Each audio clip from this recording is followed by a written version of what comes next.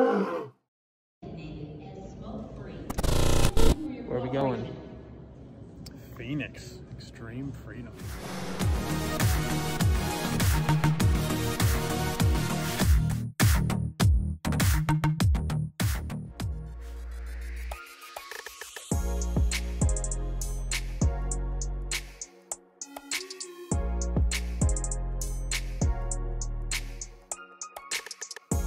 All right, so we went to Sean's event. We landed on Wednesday evening-ish, headed over to the hotel, grabbed some dinner. Got the hockey stadium right here.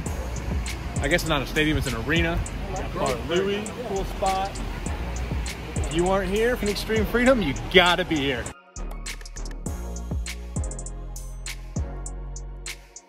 Hit the event the next day, starting around 9 a.m. for VIP day. Hung out in the room with probably 30 people in there or so.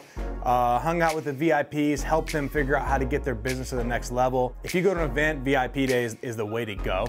Spending that additional time, I don't want to say one-on-one, but instead of hundreds of people in the event, you've got a small room with multiple speakers with proven business models, helping people get to that next level. So VIP is always the way to go at these events. You get that extra time. Figure, hey, you're flying out there, any of these events you're going to, spend that extra time. Make sure you guys get your bang for your buck.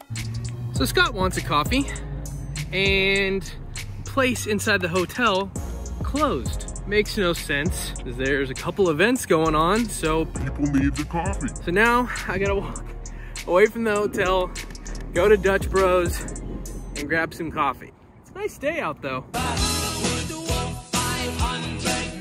Coffee's for closers only.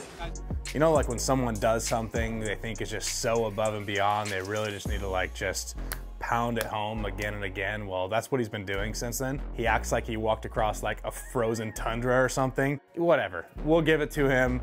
He used his legs, apparently is the best thing in the world, so I'm proud of him. Backstage at Extreme Freedom, my team is just getting contracts today. I keep seeing these come in over text. They are killing it while I'm here helping other investors get their business going. It's been a knockout week. So we got a lot of stuff going on in the background. We have our Corona flip that's currently being remodeled. They're finishing up the last final touches in about a week or so. We got landscaping going on, all that good stuff. And on top of all of that, we have the electricians in the office working on the new electricity for the studio and all that good stuff. So it's been a very hectic week. Every time he calls my name, it usually means I'm in trouble. Dylan, good news, you're not in trouble. Oh wow, Nick, did you hear that? I'm not in trouble for once. We're calling Scott. Hey Scott, I have Dylan here, and he wanted to tell you that something happened today. Go ahead, Dylan, tell him what happened. Hey Scott, how are you? Oh, I can tell this is going to be positive because of my exploits. All right, well, today was our 6th closing of the week. There it is. Oh my God. There's a thing around the office when Scott leaves.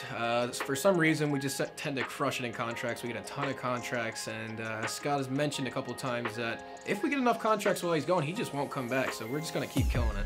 All right, so Friday was the first day of the event. I love the first day of an event. Everyone shows up ready to go. I presented on getting started, how to get started in your business, going back to the basics, which is easier said than done. Like I haven't done that in 5-6 years now. So really stepping back to when I got started and what KPIs to track, how to get started sending marketing, how to talk to sellers. So we jumped into that on day one. There were so many great speakers that day.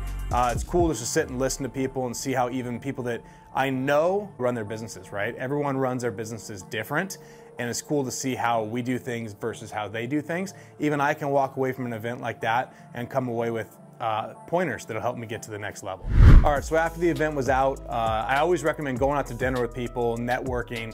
First night I went out with some of the other speakers, went and had some drinks, some dinner, just talked about what we're doing in our businesses. Second night, went out with Sean and his team, spent some time talking to them about how the event was, and of course we get into other things like stocks and things like that, but it's always good just to spend time with people and network. Networking is so important. You're thinking about going to bed, don't, right? Just go out and have a drink with someone because you never know what you're gonna learn. You're at these events to learn, make every single minute count, and just spend time with everyone there, get phone numbers, build relationships, and keep talking to these people as you go forward. This is something that I really enjoy doing. An outstanding example of modern architecture. In the end, life and business are about human connections. All right, the last day was pretty cool. We spent time in the room with the people that signed up for Sean's mastermind, the Syndicate 9 mastermind. So we were able to spend time with these people, so it was a smaller group. We talked about deals that we've had and issues we've had on deals. Then we questioned them on what they would do when these issues occur, like issues with title and things like that. Kind of help them get past roadblocks that most likely they're going to occur as their investing career continues. But they also get a lot of opportunity to kind of just see us off stage, right? And ask us questions regarding things that they've always kind of wondered. There's personal questions, there's business questions. And it was kind of cool to spend time with a smaller group of people and just take that time, just be open, answer all the questions they had. When I'm at these events, I try to spend as much time with people as I can too. I'm not running off and going hiding in my hotel room. I want people to feel like they can approach me. I want to be approachable. These are opportunities for people to come ask questions, and you know, just don't ask me while I'm standing at the urinal or something like that. Wait till I at least walk out of the bathroom. If you don't wash your hands, don't come try to shake my hand, right? Let's just have conversations. If you see me at these events, come stop me. Let's have a conversation. I'd love to make time for as many people as I can. Then at that point, we wrapped up the event, took some pictures, and headed out. All right, that was a recap of Extreme Freedom 2021. Make sure you guys all check out Sean's mastermind, Syndicate 9 Mastermind. Awesome place to be. I'll be in the room with Sean, a couple others, helping you guys get your businesses to the next level. So hope to see you guys there.